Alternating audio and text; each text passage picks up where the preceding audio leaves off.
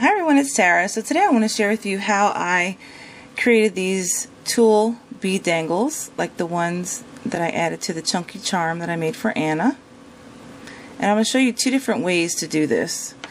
Okay, so to make it like this with the pearls, what I did was I got one of these tulle sprays from Hobby Lobby, and these can be found in their wedding section. And they come in a bunch like this, so I just pulled one off and unraveled the paper. You just sort of take that paper off. Okay, and I already have one that is undone, so I'm going to use that. Okay, so then for the bead cap, I like to use these longer bead caps, and this particular one I got from Pizzazz Aplenty. So you're going to take your bead cap, and sometimes when you're doing the ones with the pearls and the tulle, this hole isn't big enough. So just take like one of these tools like this and stick it through the hole and just sort of make that hole a little bit bigger. Okay, so then you have your pieces that you unraveled. And so you just take that and stick it through the hole, so you'll get something like that. Okay, so then to add the pearls, it's a little bit trickier. So I kind of, let me see if I can zoom in. Okay, so then I just, and I can usually only put about 2 in. So I just take the pearl and stick that through the hole as well, and then get another one and let's see, and then stick that through.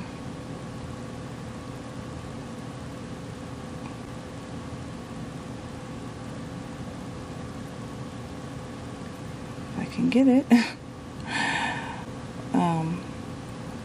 And you guys, if you don't have a Hobby Lobby, or if you don't have access to like these tulle sprays that you can get from Hobby Lobby, don't worry, because I'm going to show you another way that I think is a little bit easier, and it gives you more options. Okay, so then you're just going to pull that tulle part back through. And these are both on the same side. I don't really like that, so I'm just gonna... Alright, well, whatever. Okay, so then you have that. And then you're gonna have these, the pieces from the pearl spray sticking out. You don't really need that, so you can just like snip those off.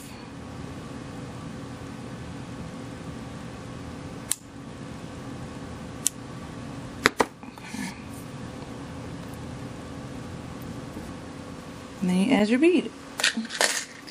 So I'm going to use one of these cracked glass beads that I recently got from Dollar Bead.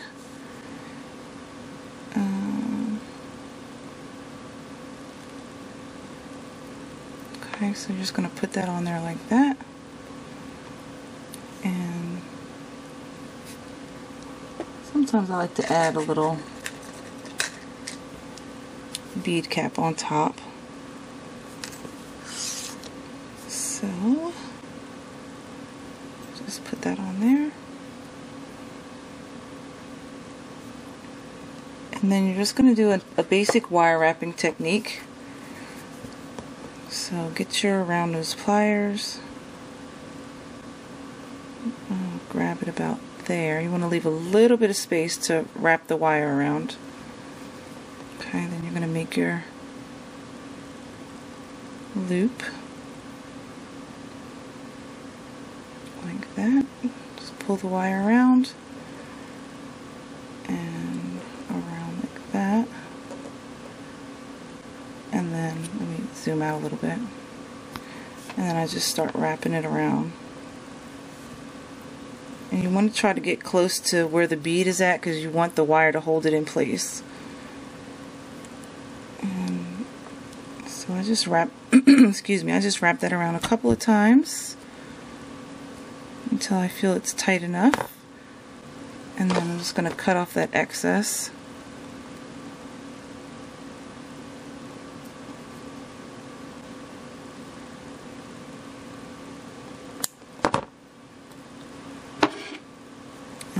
Get my flat nose pliers and just sort of pinch that little piece that's sticking out. And that's it. So then you just add your jump ring and you can add it to your projects. So really easy. Alright, I'm going to show you another way to do this. And so let me get my stuff together and I will be right back. Okay, so the other way to make these bead dangles, what you're going to need is some 26 gauge wire, and I use this florist wire, and see, and some tulle, and I buy my tulle by the yard at Joann's, so I just sort of like roll it up, and then I'm going to cut off a little piece here, and about that much is probably fine. So I cut the floral wire at, this is about 7 inches, which is more than I need. And so then I unravel this tulle here. So I just sort of unravel it, and then I'm going to fold it in half. And then fold it in half again.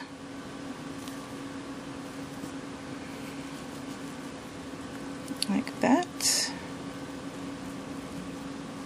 And okay, that's pretty even. And then you're going to feed your wire through the little hole. Okay. So okay.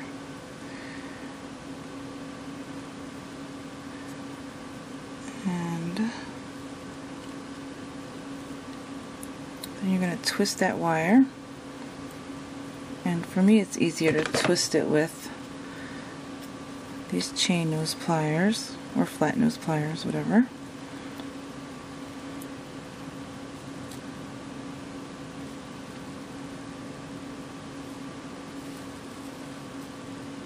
And I try to get as close as possible to where the tulle is at when I'm twisting it. You can see that. Okay, and then I trim off the ends here. And I sort of do it like diagonal.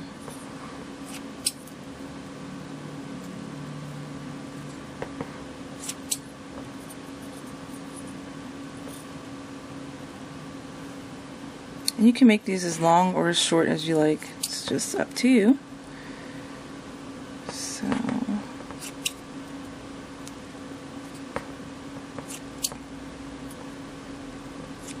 So that looks pretty good. Alright. So then again, I'm going to separate these wires and then snip one part off because I don't need both wires.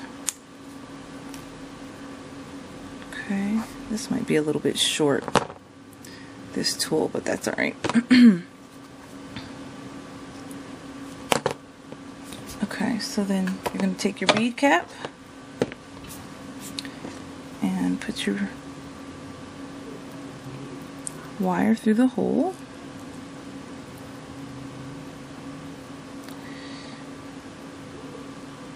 Okay, and then pull that down like that. So then there you go. And oh wait, before I before I put that on, I want to show you. So you guys, this can be, you can stop right here, and this can be like a little embellishment on its own. Okay, so like how cute would that look? Behind a flower. Just sort of sticking out behind the flower. I think that's really cute. Hope you can see it. But yeah, just another idea. Okay, so again, I'm going to put your bead cap on. And then you're going to put your bead on. Like so. And then to put a little bead cap on top just to finish it off. You don't have to. So like that. And then again you're going to do your basic wire wrap. So you're going to, let's see, grab on. I try to make sure everything's kind of even here.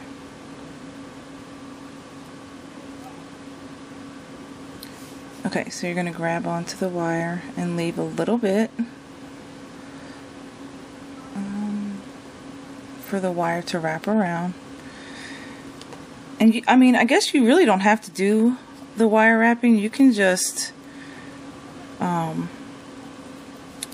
do like a loop on the end. But I like wire wrapping because it ensures that everything is tight and in place. So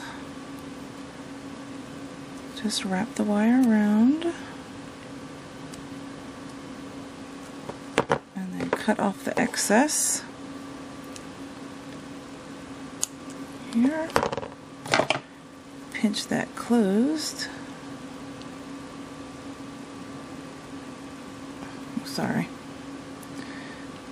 Pinch that closed a little bit. And that is it. So that's your dangle. Now you can use other material too, which I have been doing since playing around with this, and I really like the way that using some other things have been coming out. So let me show you that real quick. Okay, so I'm going to show you a couple different ones that I have completed, but first I want to show you this little angel.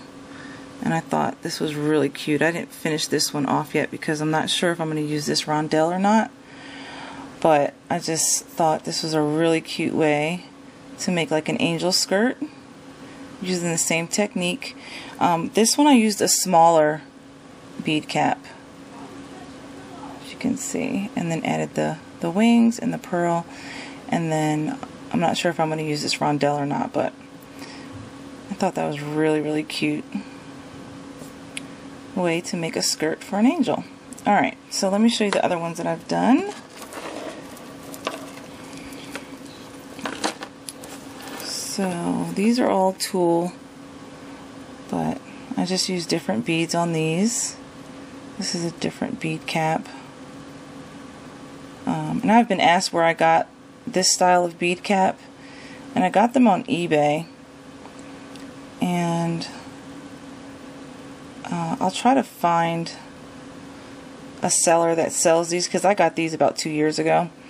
But I'll try to find a seller that sells these, and I'll put it in the description box if I can find one. So here's another one with the pink.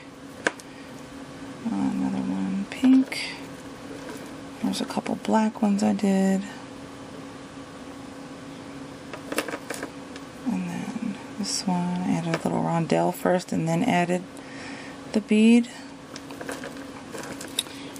And okay, so this one I did with lace. I thought came out really cute. The camera would focus.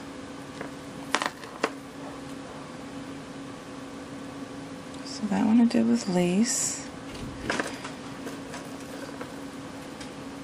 And then this is the one that we made. Okay, and then I have these here. So these ones I made with some trim from Hobby Lobby, and it's that ruffle trim. So I did that, and I did one in black with that same ruffle trim, and then I did one with the eyelash trim. So you can use anything. I mean, if it looks good to you, use it.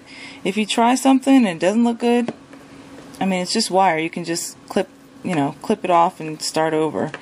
So those are the different ones I did. But I want to show you real quick how I did the ones using the trim from Hobby Lobby, because it's a little bit different the way that I folded it.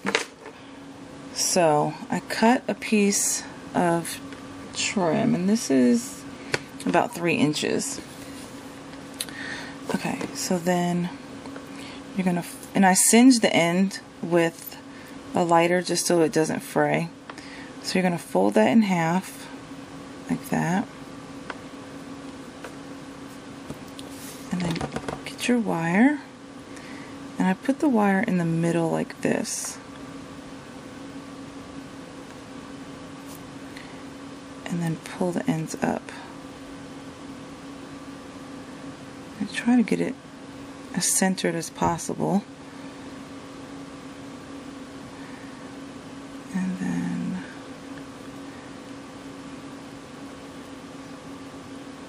again, you're going to just twist that on there.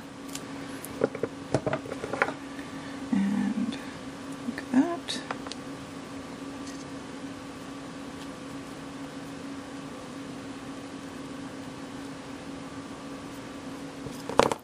Clip the one end off.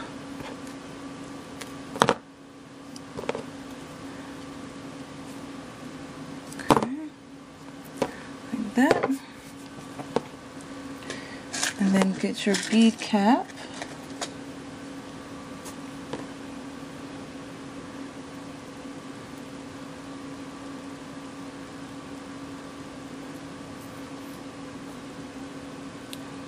Put that on there like that. And sometimes it's hard to pull through because the material is so fluffy. So I just get my pliers and pull it through. And you know, I'm not really crazy about that. But next time I will probably cut the trim a little bit longer. But just to give you an idea of how, you know, you would do that. And then it kind of looks like a flower, doesn't it? That's pretty. So then just get a bead, and I'm just going to use this bead here. Again, put that on there. And then you're just going to do your wire wrapping again.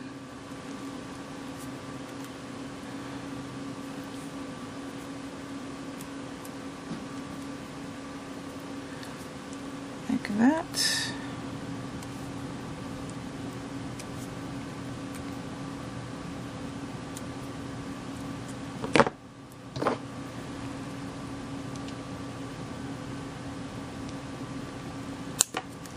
Snip off the excess and then pinch that little part closed that's open, and then there you go. So that's another way you can make these bead dangles. And again, I mean, I would, you know, just look through your stuff and see what kind of trims you have, what you think might work, and just play around, because that's what I do. I just, you know, once I come up with an idea, I look for ways to make that same idea a little bit different by using different things. So that's what I came up with, and that's it for now. So I hope you guys enjoyed this tutorial, and I really do hope you'll give this a try, because it's really fun and easy to make. And yeah, so let me know what you guys think, and have a great day. Bye.